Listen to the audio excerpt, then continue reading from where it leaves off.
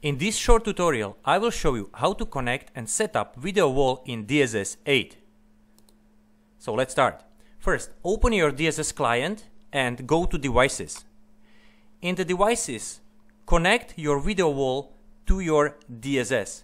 I already connect the Vide Wall.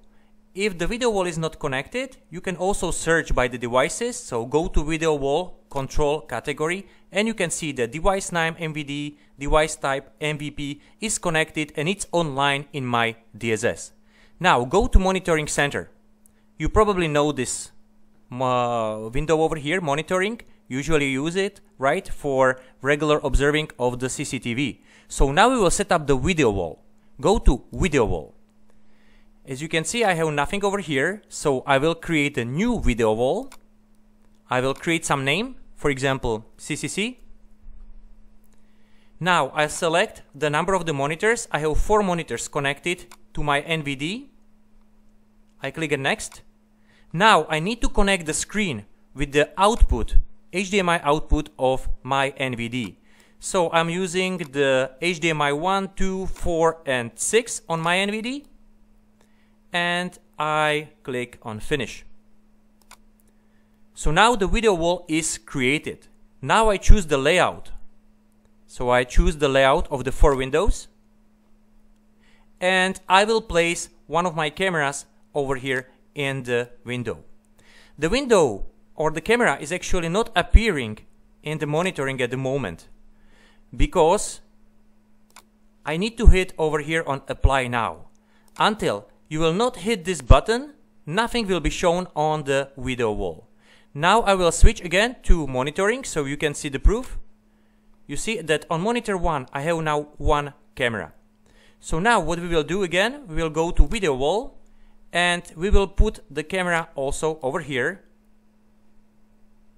And in this window we will split in 4.